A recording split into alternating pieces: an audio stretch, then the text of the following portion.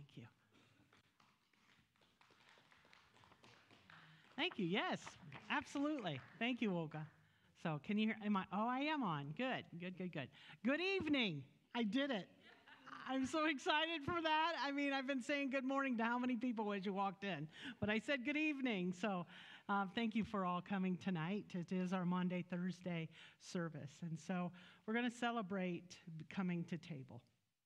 And so I'll remind you that tomorrow at noon, we will have our Good Friday walk around the neighborhood, which we will be praying. And I also have some stations, have a little booklet that I made up. So please come to that if you are able. I know people work on Friday, but I get to work by walking around the block, so I'm really excited about that. And then, of course, on Easter Sunday, we have a 7 a.m. community service down at the end of Farnsworth. I found it's easier to say that than Memorial Park, which people have told me that's what it's called, but then it's some school park, I don't know. So it's at the end of Farnsworth. So just go down the hill. If you hit the river, you went too far. Okay. That's at 7 a.m., and then at 10:30 we will have our service here, which is going to be fantastic and God-glorifying. The choir is just spot on, and we got the kids' choir, we got bells, so I'm very excited for that. So let's stand and let's sing our opening hymn.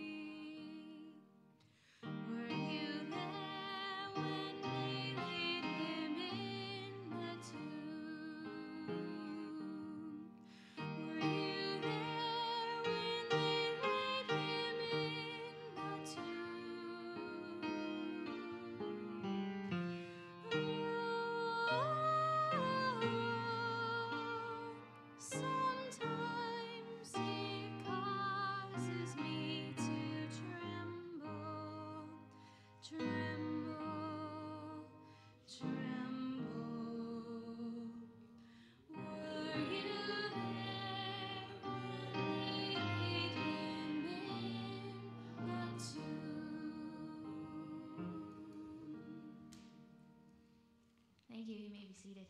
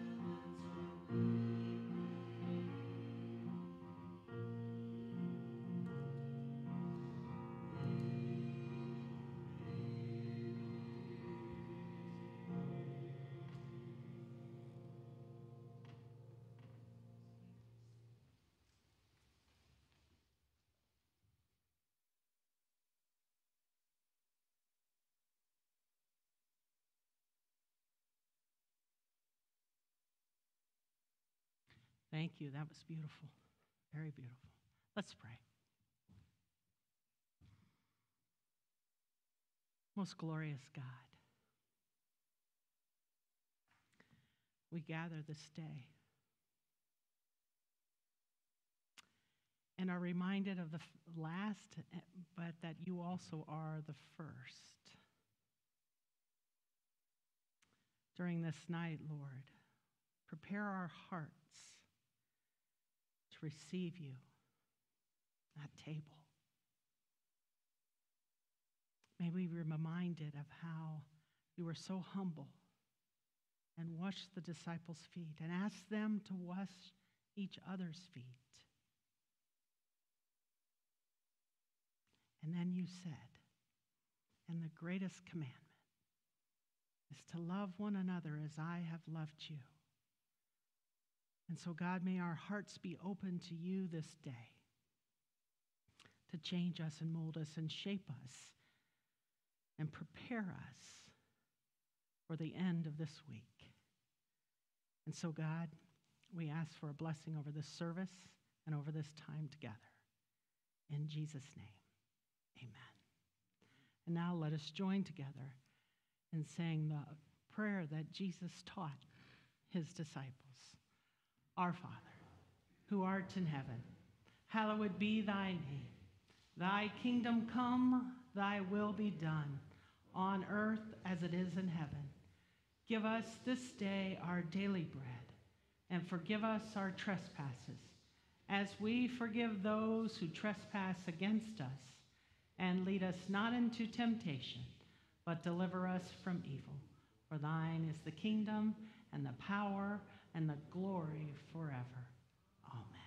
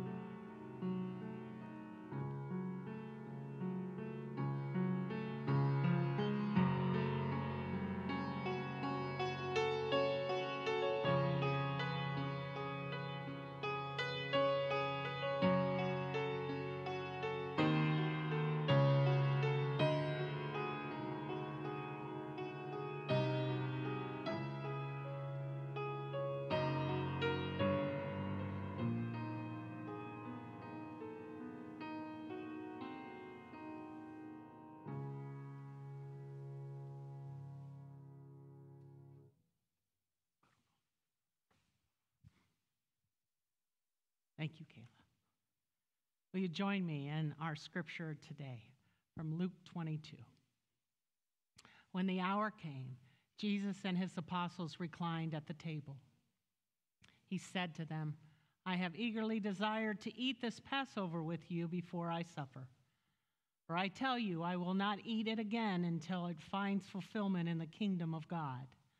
After taking the cup, he gave thanks and said, "Take this and divide it among you. For I tell you, I will not drink again from the fruit of the vine until the kingdom of God comes." And he took bread, gave thanks, and broke it, and gave it to them, saying, "This is my body, given for you. Do this in remembrance of me." In the same way, after the supper, he took the cup, saying, "This cup is the new covenant in my blood, which is poured out for you. Thus, the reading of the word. Thanks be to God.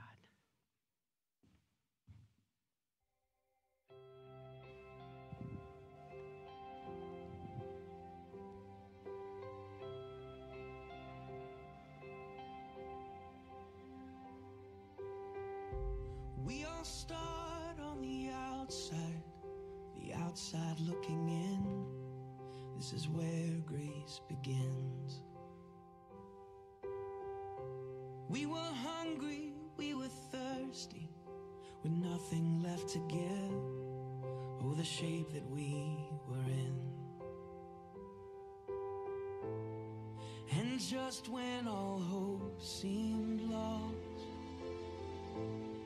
love opened the door for us. He said, "Come to the table.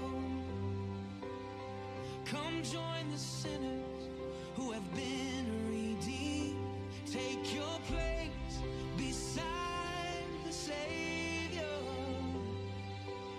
Sit down and be set free. Come to the table."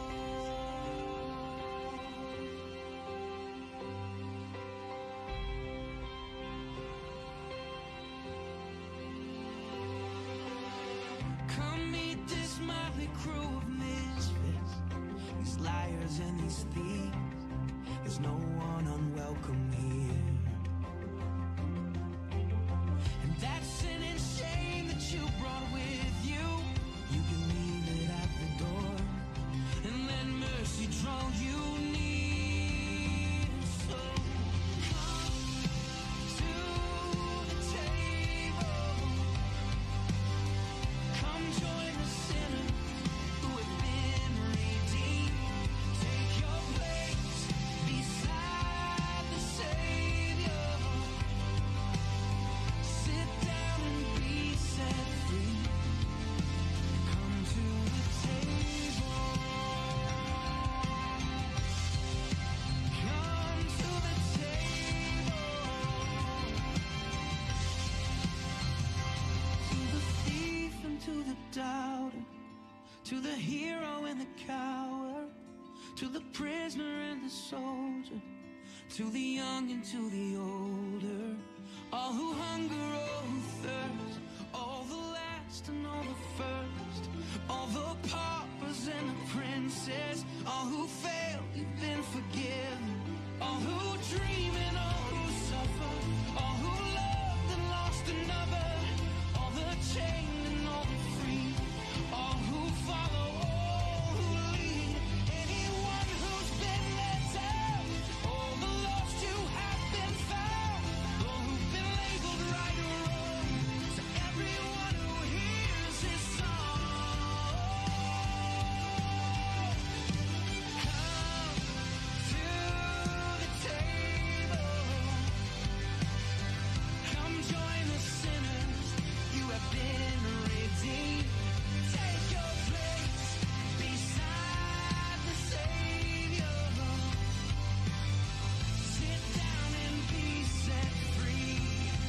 Whoa, sit down and be set free.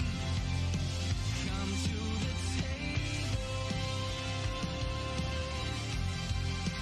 Come to the table.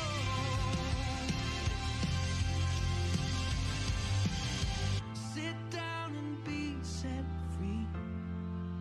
Come to the table.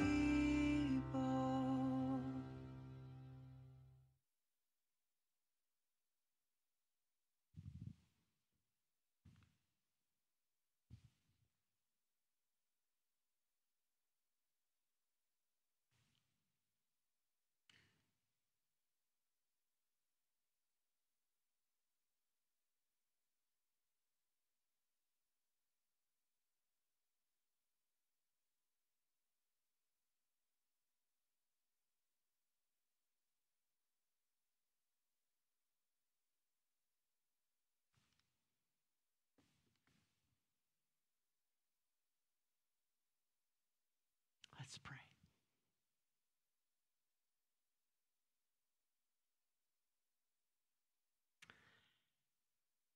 Holy One,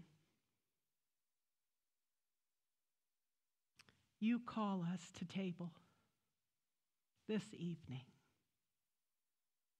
to remember you. Open our hearts in a way you've never done before. May all know that they are welcomed at your table. We love you so much. We praise you in Jesus' name. Amen. Well, tonight we gather to celebrate Maundy, Thursday, the Thursday before Easter, and the day Jesus called all his disciples and others to celebrate the final Passover. And most notable, at the Passover meal, Jesus humbly washed the feet of his disciples and then commanded them to do the same for each other. Kind of yuck, isn't it? Come on, let's get real. But such a humble act that he served others in his position. Yeah, this night, it's different. This was the Last Supper before he would sacrifice his life for us. We call it Maundy, Thursday, because Maundy means mandate or a command. As he was washing the disciples' feet, he stated, "A new commandment I give you, that you love one another just as I loved you. You also are to love one another." Jesus gave commandment was to love the Lord, and to love our neighbor. However, it will be Jesus that shows great love this evening. Sometimes this meal is referred to as the meal that heals, but I have a hard time embracing that for what we know is about to happen. Jesus used common, ordinary elements to illustrate his message to the world around him. He used salt, and he used light, and he used darkness, and he used coins and fruit and fish and bread and wine. Common everyday elements, and gave them meaning. He did water for cleansing, for a symbol of baptism and servanthood. He used grapes and wine, a symbol of his blood shed for us. Fruit of the vine that represented deliverance. Made from wheat, the bread that came from earth, from our earth to his table, to this table through the process. A symbol of the Passover meal. His body, a symbol broken for us.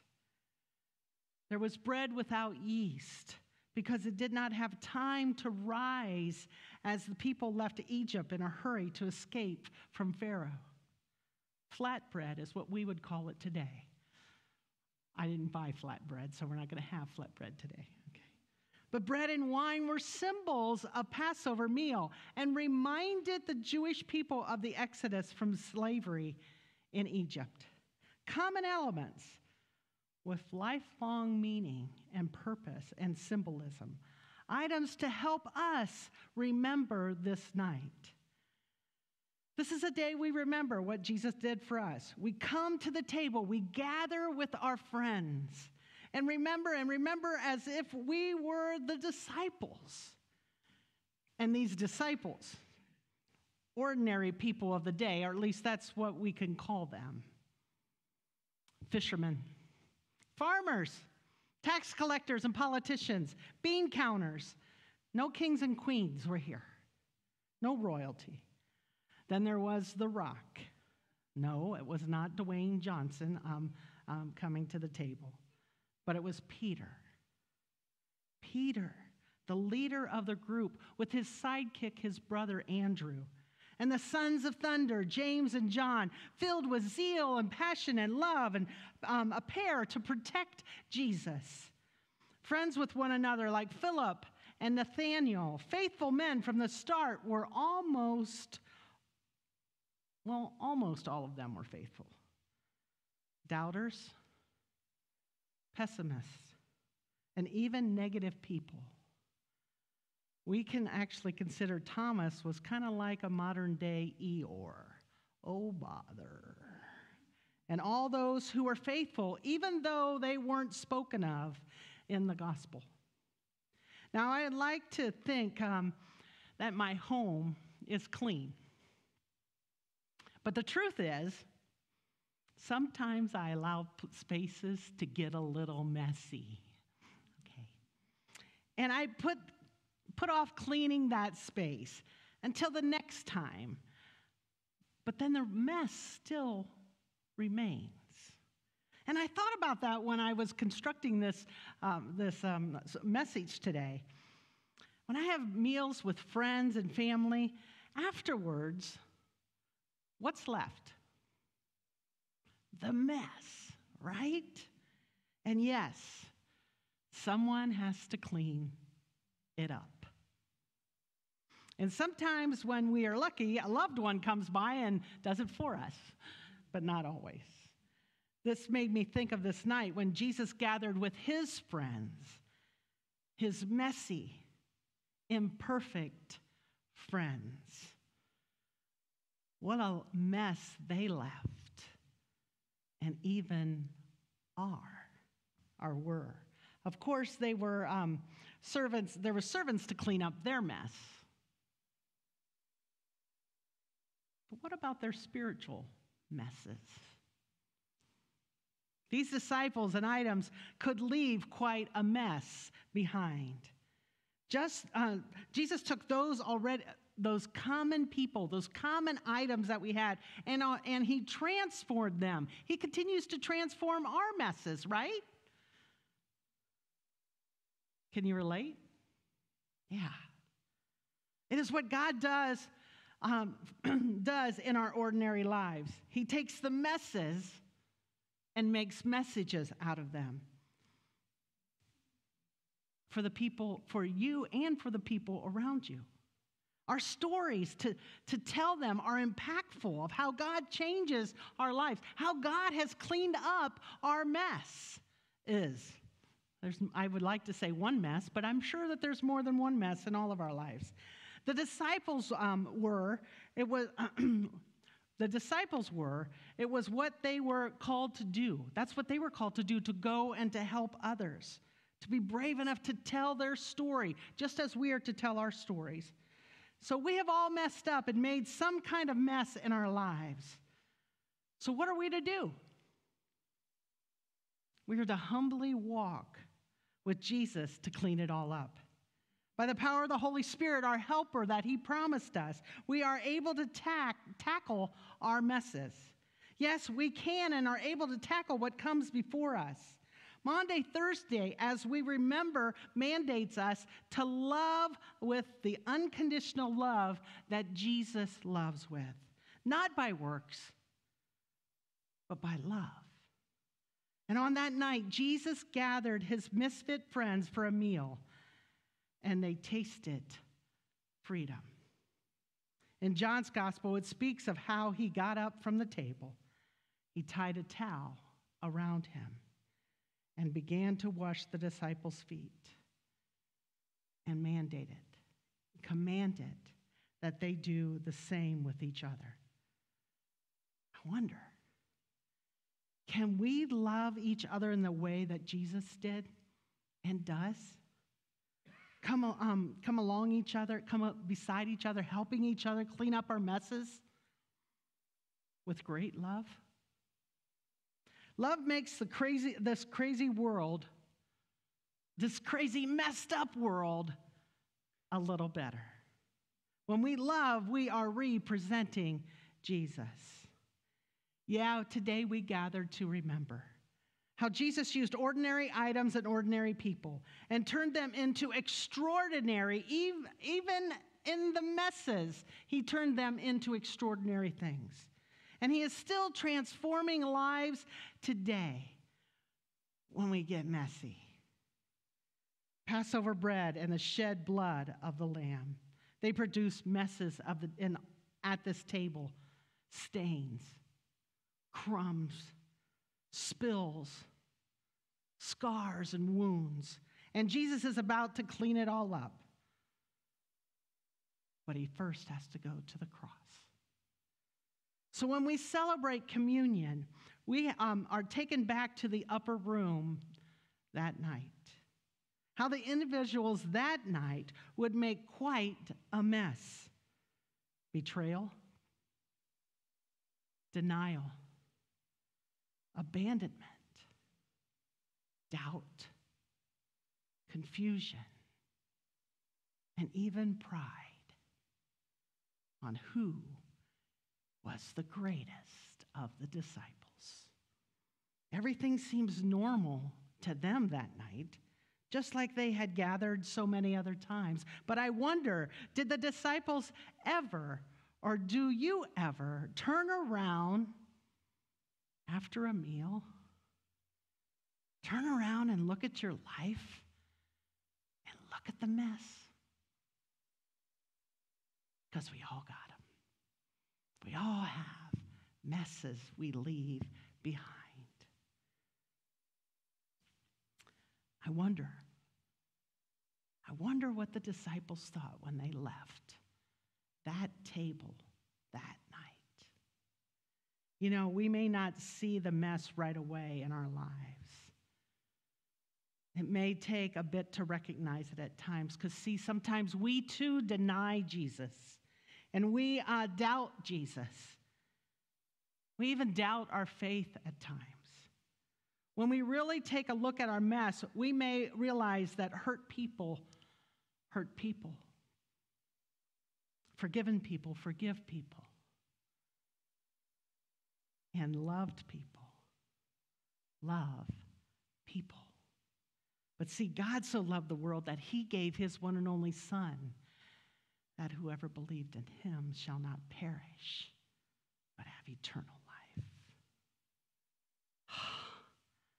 Talk about cleaning up a mess. The beautiful thing about this night is Jesus meets us right where we are, wherever that is, even in the midst of our messes. He doesn't care what our table looks like, if it's McDonald's or if it's Mancy's, or if it's a park or if it's a palace, or if it's paper plates or china, or even Corelware. He doesn't care. Our friend awaits. He meets you in the midst of a house full of screaming kids, or in your car when you're trying to get those 3 kids to 3 different places at the same time. God is with you. Or maybe it's a quiet, intimate meal with your spouse or a significant other. See, God is there. And maybe you are alone and you wonder if anyone cares. God is there. Or maybe you're sharing a meal with a loved one who is sick or is suffering from dementia or cancer. God is with you. Or you're consumed with busyness, crazy, messy busyness. And if you stop, you may see Jesus, who really loves you and cares for you and wants you to just stop and sit with him. It doesn't matter what the cup you're drinking from or the type of bread you are consuming. God is there. If you are in despair or in extreme joy, God meets you where you are. He wants you to pour out his unconditional love upon you as he meets you at table. Talking about taking away all of our stains, our crumbs, our spills, our brokenness, and wiping it all clean. When we feel our mess is too much, when those secret sins are consuming us and our thoughts, folks, he's sitting at table right there with us, like a best friend, saying, I got some bread. I got some juice. Wine, he would have said. Are you hungry? Are you thirsty? Come and be filled. So on that night of remembrance, we ask God to pour out his Holy Spirit upon us and onto these elements of bread and juice, that they become symbols of his body and blood. The Spirit was among them that night. And because of Jesus' promise, the Spirit is here tonight. Let's open our hearts and our minds and our souls to receive the Holy Spirit tonight. For he is here. We come and we remember.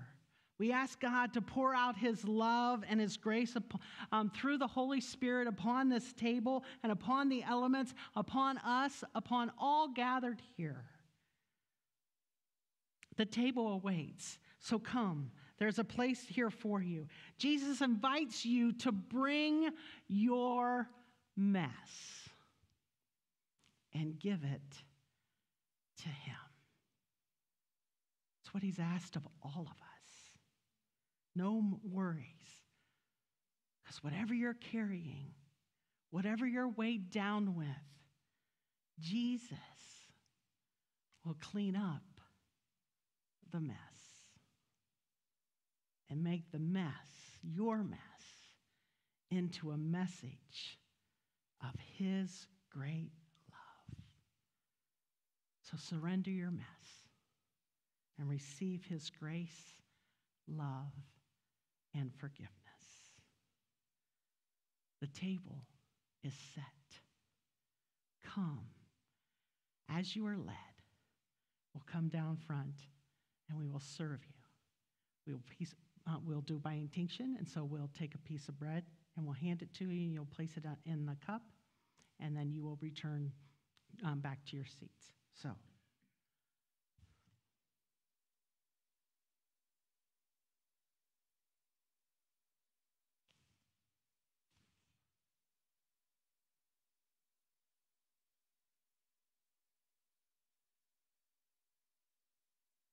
The body of Christ broken for you. And the blood of Christ shed for you. Come. Come and bring your mess and leave it at the table.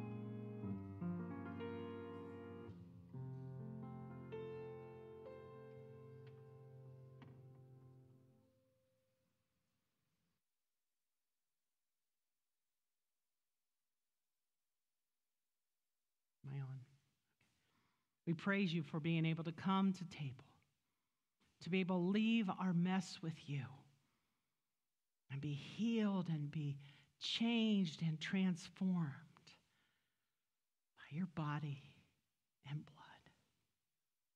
We praise you, God. This is the beginning of something not ordinary. A night that changed the world, Lord, forever. A night we remember what extravagant love really is. A night that is a symbol of your love that covers every wound, every sorrow, and every mess we have gotten ourselves in. Praise you, Lord. Praise you. And so now let us sing our closing hymn. And when we are finished, we will exit in silence. Let us